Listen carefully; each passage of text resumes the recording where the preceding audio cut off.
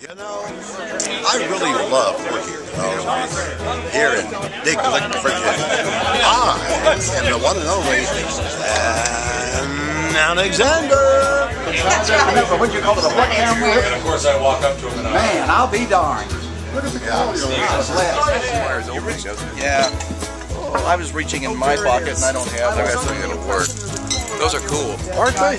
Yeah, they make it. I haven't tried hooking mine up to an HDMI cable to see what kind of video it really produces, but what I can see on the computer screen is pretty damn high. Yeah. You ought to get a real...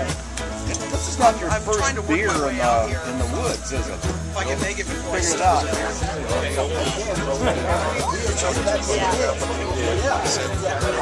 IEEE. From Bill Lamb. They gave us a lecture on the patenting just well.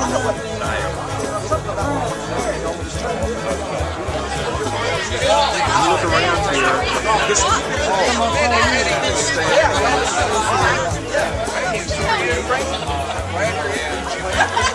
Is that one of those? You know, every day one of her friends had died, you know, and she's just sitting waiting for Jennifer to come on, and then my show would come on.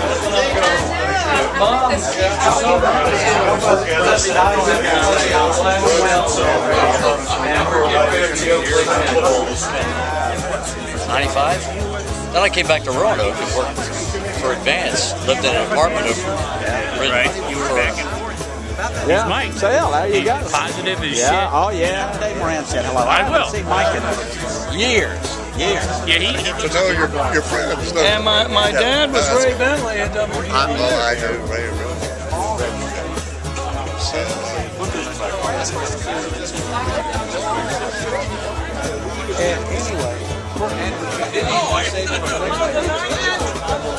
No, I've been here. I was laying on the floor. I guess you don't remember his face. You might have to pay us.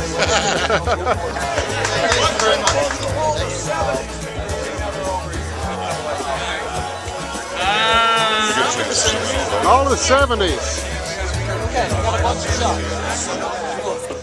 Adam, so we go around to the side of the station. We boost Moran up, and he steps on the thing and breaks the circuit. Remember?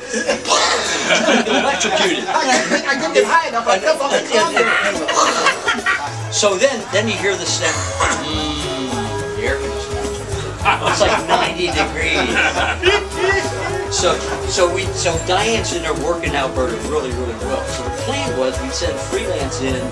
He goes in at a given point, like he's going to do production. He was there all hours, so it wasn't usual.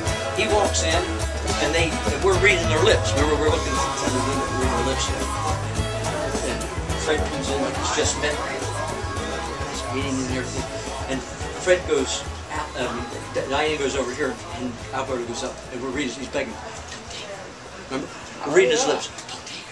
Don't take her. And Fred's going, I'm gonna take her. So he says, we'll go get you some cigarettes or something. Remember? So they all left.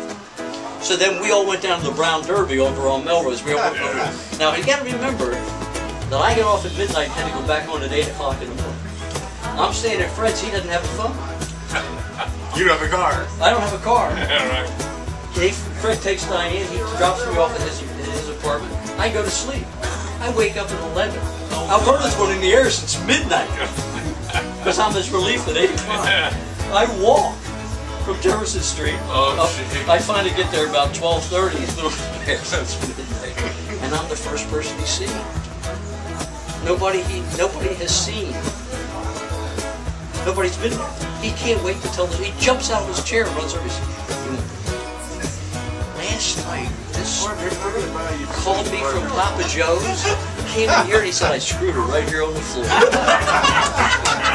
What a story. I said, yeah, is that right? And then in the next second, this is why we loved him, in the next second he says, where have you been? Where have you been? He said, you made me miss church. That's why we loved him. Right? That's why we did him. And the thing was, he never knew it. He went to his grave thinking that he was that close to Diane Williams. We never told him. When they lied, you had to go to church to be repenting. Well, it could have been something, but I mean, Alberta always on the go. He had one eye. We called him Cyclops, the Jewish disc jockey. Whoa! Right? Remember, we was always on the go. Always on the Name phone. Alberto VO5 on the Always on the phone. No, his real name was Alberto. That's right. had more women though. His real name was Gotta go on the phone. Under the top. Now, he would be in jail for all the teenagers that he was picking up. It was teenagers. I mean, all these teenagers, you know. He never dated anybody over 13.